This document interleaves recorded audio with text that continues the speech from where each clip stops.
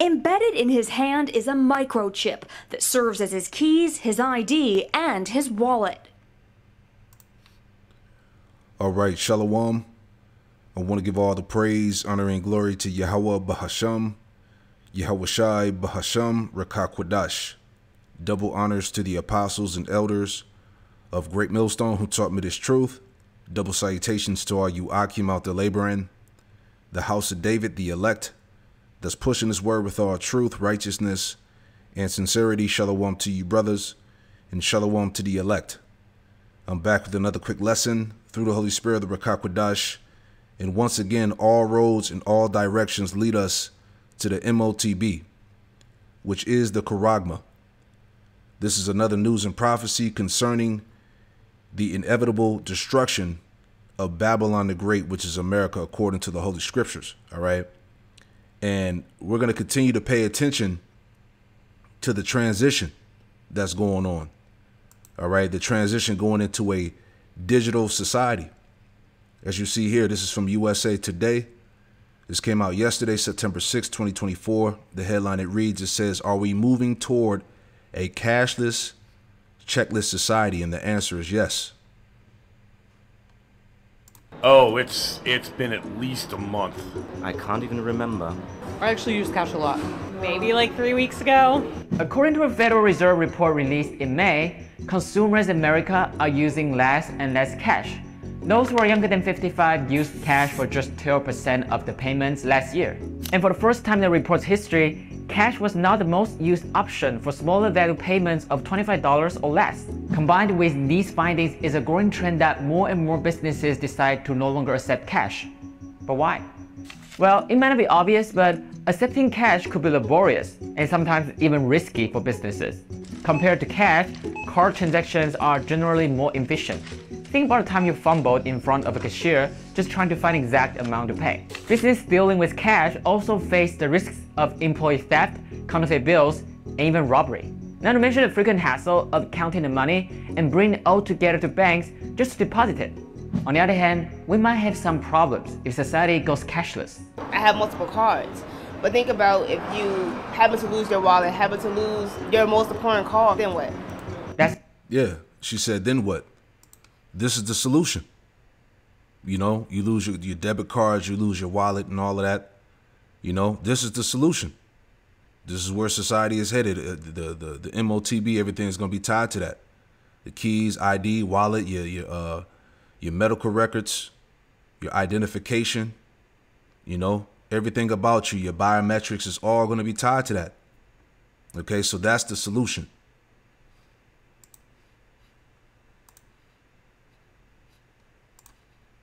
Cashless. I have multiple cards, but think about if you happen to lose your wallet, happen to lose your most important card, then what?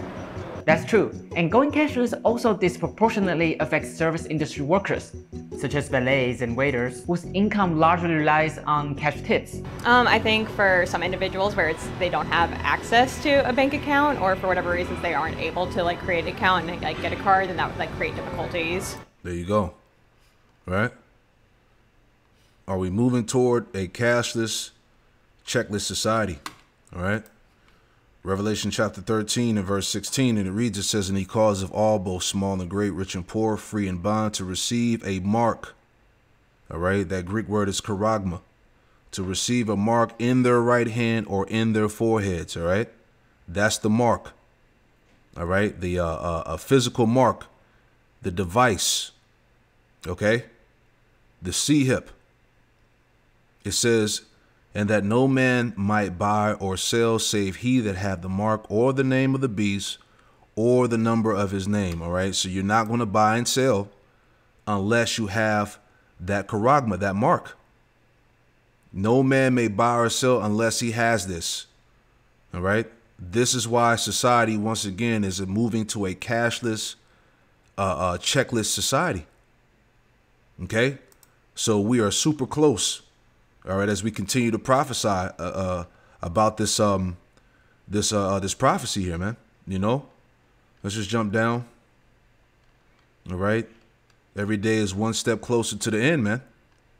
So it says, "Are cash and checks on the way out? It says cash and checks, the dominant forms of currencies for generations, are now increasingly not welcome. Okay, money is beginning to become obsolete. And the lesson that I did before, going into the how they were saying that it could be a particular narrative that's pushed, saying that physical cash is defiled with some type of virus, with some type of disease. So they're gonna have to take cash, physical cash from the from circulation, and they're gonna have to come with another method, another solution, in order to buy and sell. All right, so everything is right there on the table. All right, perfect timing, if you will. So it says, like Camden Yards, most Major League Baseball stadiums and many other professional sports arenas have gone cashless. All right, just like your grocery stores. All right, certain restaurants that are slowly rolling this thing out, getting people used to using your hand, using your Apple Pay. Eventually, as they're going to phase out the use of debit and credit cards, and eventually till you get that device. It says in March, the National Park Service was sued by 3 people when they couldn't use cash to enter some national parks. The agency announced in 2023 that dozens of its sites would no longer accept cash for entry because the U.S. Treasury had created policies to reduce the amount of cash and checks handled across the federal government. The lawsuit is ongoing, right? So they're preparing everybody for this, man. A cashless, checkless society. Let's read some more. All right. So everything that's happening is being made plain. Right. So it says cash is not king. More businesses became cashless during the COVID-19 demic, citing the need to protect their workers' health by not requiring them to exchange paper money and coins with the public. Right. So that's the narrative right there. To protect their workers' health by not requiring them to exchange paper money and coins with the public. Right. Because they're going to say that the money is tainted. They're going to say that the money is the reason why whatever, disease is being spread, and they can actually run with that because we understand that money is in circulation all around the planet Earth. Everybody touches money across the world. So most definitely, physical cash is filthy. So they could definitely, run with that narrative. It just works, It says, and said Bankert senior industry analyst Ted Rossman, but some businesses were already moving in that direction, saying no cash policy were more efficient for operations. It just works better. It says, quote, speed and convenience tend to be the main explanations, especially with most stadiums that have gone cashless, said Rossman. Businesses, quote, typically do it under the guise of, oh, this is going to be faster for everybody. The staff is not going to have to count bills and coins, and you can just kind of speed the line through, right? So it's just more efficient, as they're saying. Let's jump down, let's read some more. Cash has its benefits. All right. Use of cash, checks is declining. It says the use of cash and personal checks have dropped in recent years while credit and debit card payments rose, according to the latest 24 Diary of Consumer Payment Choice, put out yearly by the Federal Reserve Financial Services, Fed Cash Services. All right. And they go into the findings of the polls and all of that, and you can read the rest. So the point is, as we read the headline, okay, let's go back up. It's all about this, man. It's all about a cashless, checkless society. All right. So we know what's next, and this is what we're waiting on. And this is why we constantly prophesy about this, particular prophecy here, because this is the main prophecy that has to come to pass before the destruction comes, This is Zephaniah 1:12, and it reads, it says, and it shall come to pass at that time that I will search Jerusalem with candles and punish the men that are settled on their leaves. Right, speaking about you false prophets, man. You know, as we see now amongst the circumcision, there's a lot of guys that are compromised, that have sold out, and they're not really warning Jake properly. All right, they're not telling Jake the truth concerning this prophecy of Revelation chapter 13, verses 16 to 17. You know, a lot of Jakes out there are settled on their leaves. You know, they've taken the bag from Esau. You know, and they've trimmed the gospel, if you will.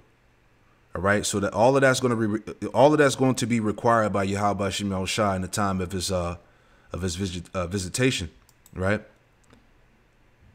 Zephaniah 1 and 12, and it should come to pass at that time that I will search Jerusalem with candles and punish the men that are settled on their leaves, that say in their heart, the Lord Yahweh Shem Yahushua will not do good, neither will he do evil, right? Because guys are comfortable. Guys are making a big bag, getting money, you know, getting some worldly fame.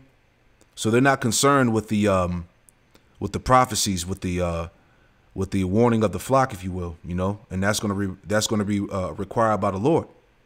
You know, much blood is on their hands. Verse 13, he says, therefore the good should become a booty in their houses, a desolation. They shall also build houses, but not inhabit them. They should plant vineyards, but not drink of the wine thereof.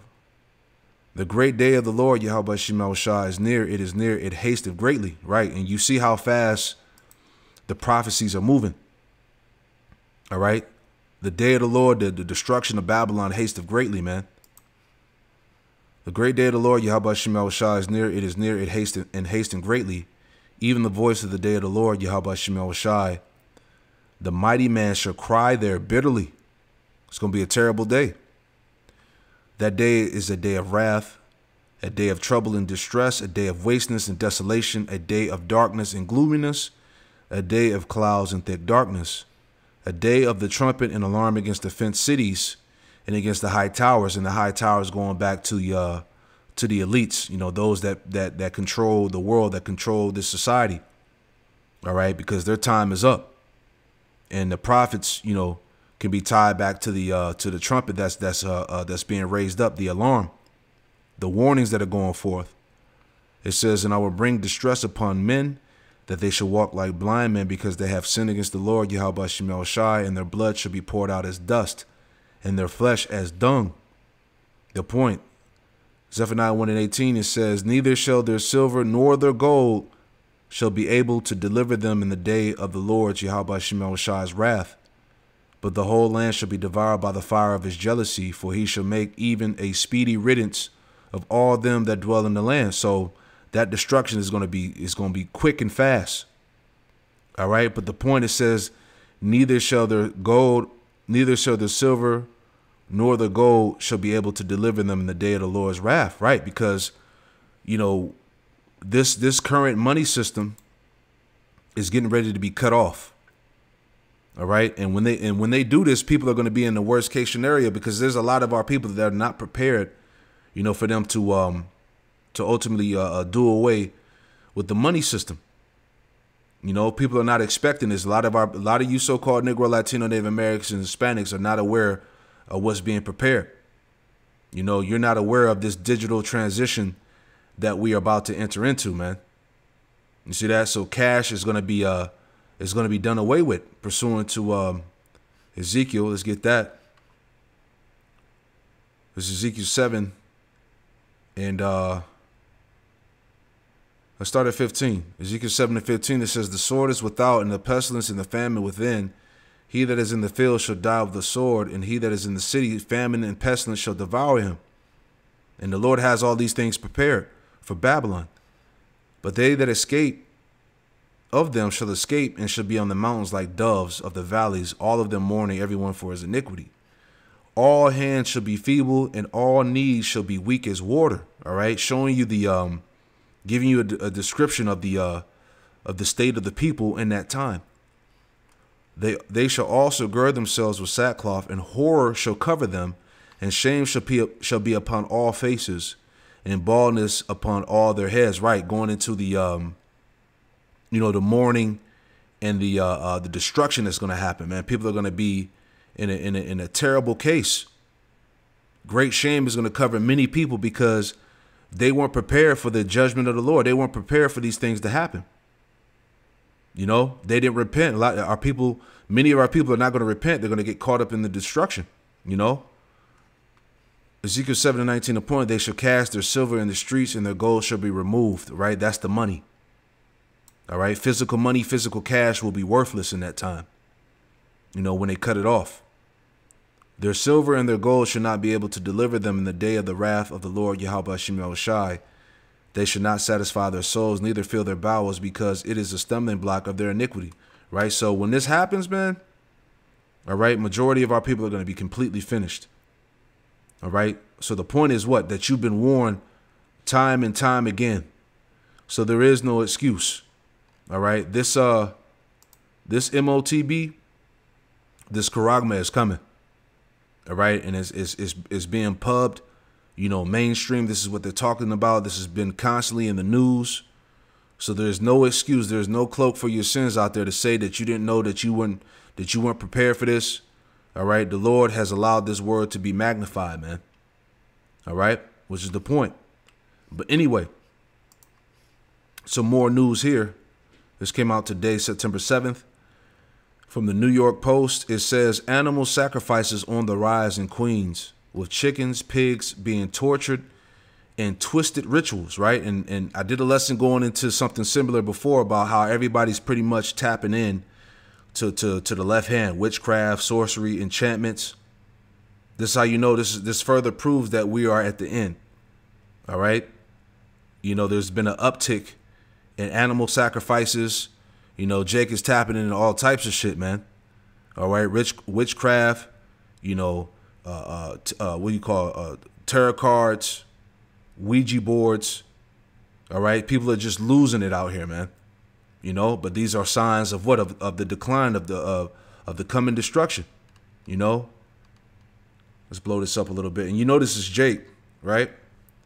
It says here, animal sacrifices are surging in Queens, chicken, pigs, and rats being tortured, mutilated, or killed in twisted religious rituals in parkland surrounding Jamaica Bay, the Post has learned. Right, this is Jake out there that's doing this. You know, a lot of you niggas is in voodoo. You know, you get into the whole roots thing. You know, the Northern Kingdom, Santa Maria, Saint Death. You know, Jake is in all types of wild shit, man. It says in a little over a month, at least 9 wounded animals or carcasses have been discovered in the federally managed Spring Creek Park in Howard Beach and the Jamaica Bay Wildlife Refuge in Broad Channel, including 5 live pigs with partially severed ears. Creatures recovered from the revolting scene also include a near-dead baby rat tied up in a bag with chicken bones, a freshly decapitated chicken head, and a live hen in distress, and a dead dog with its neck snapped. You see? And this is all Jake. You know, it says it's continually getting worse. The animal sacrifices are happening more repeatedly, more times a week. Sloan Quealy, co-founder of the president of Zion's Mission Animal Rescue, told the Post. Right? So the point is that many people are bugging out here, man. Tapping into different spirits, mediums, things like that. All right, we ain't got to read the rest. You know, you see it here in the picture, you see it here in the article, man. So this place has to go, man. All right, all tying into the destruction. Deuteronomy chapter 18 and verse 9, it says, when thou art coming to the land which the Lord Yahweh Shemel Shai thy power giveth thee, thou shalt not learn to do after the abomination of those nations.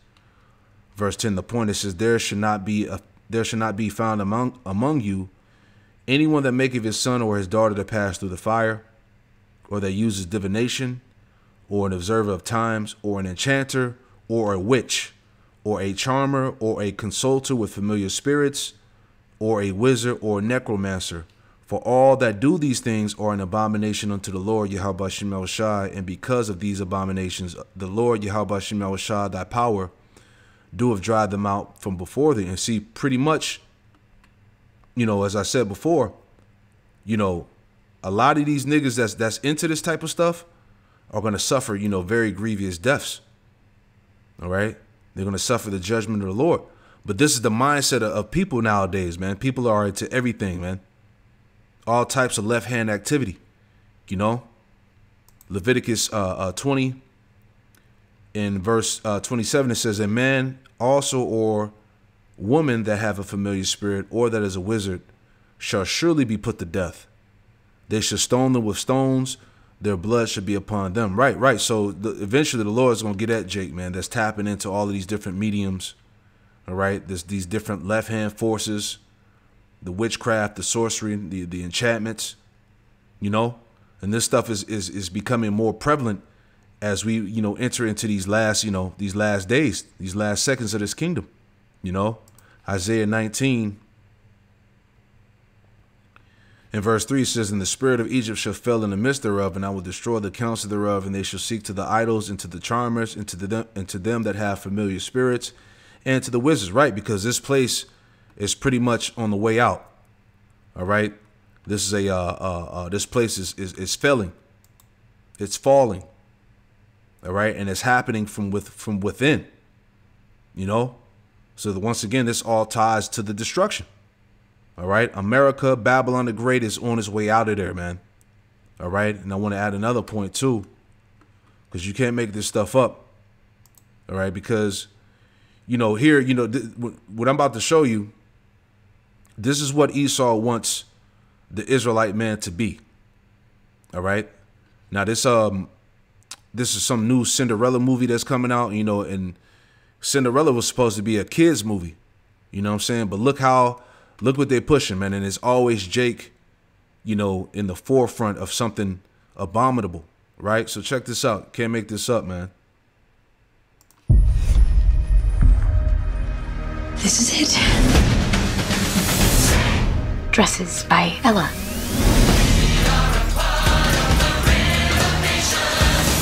Here's a laugh. This girl fancies herself a businessman. Cinderella, it's only my love for your father, rest his soul, that stands between you and a life on the street. I have to make a life for myself. I'll sell one of my signature dresses. Soon everyone will know my name.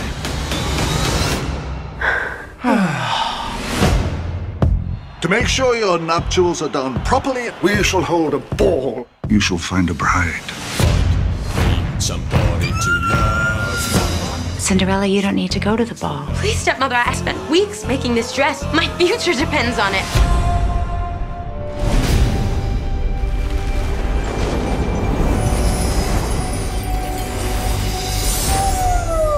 Yes! I am your fabulous godmother. Finished. All right. You can't make this up. And when I saw Billy Porter in the title, I already knew what time it was. Right. And the Lord has a very special judgment for this nigga here. All right. But they always like to use Jake as the you know, as the main character when it comes to any type of you know, folly and wickedness, man. You can't make this up. But this is what they push. This is what they want the Israelite man to be. Do you want to go to that ball and meet a bunch of rich people who will change your life? Yes, I was just crying and singing about it like 2 minutes ago. Then go, you shall! Oh, look at that. This is different. Okay, Dad. You said you wanted to be a businesswoman.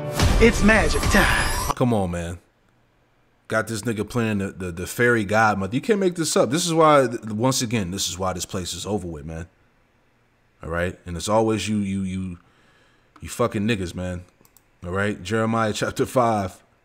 Can't make this up. Jeremiah chapter 5, verse 26, it says, For among my people are found wicked men. They lay wait as he that set up snares. They set a trap and they catch men. And see, and you know, Jake is wicked, man.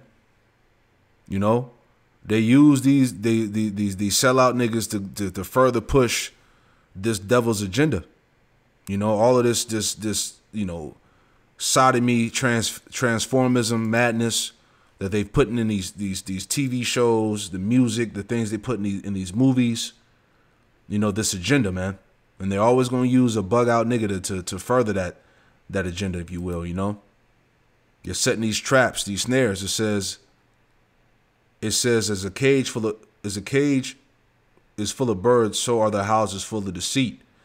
Therefore, they become great and waxing rich. Right, yeah, because you got niggas, hey, niggas will sell out quick to get that bag, man, to get that fame from Esau, man. You know? It says they are waxing fat, they shine, yea, they overpass the deeds of the wicked. Yeah, Jake is wicked, man.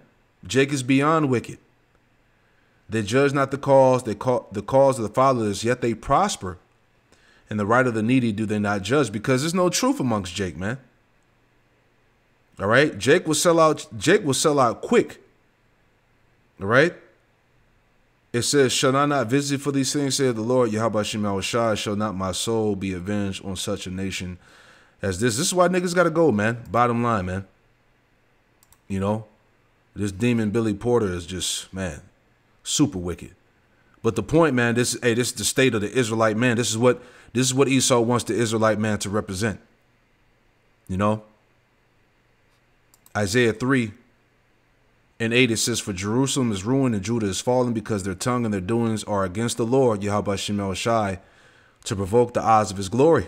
This is why the so-called Negro, Latino, Native American, and Hispanic man is finished. You know?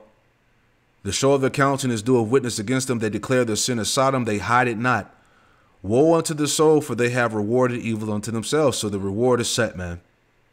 Right? And when it comes to this sodomy and all of this BS, you know, they don't even hide it. It's being pushed full throttle, man.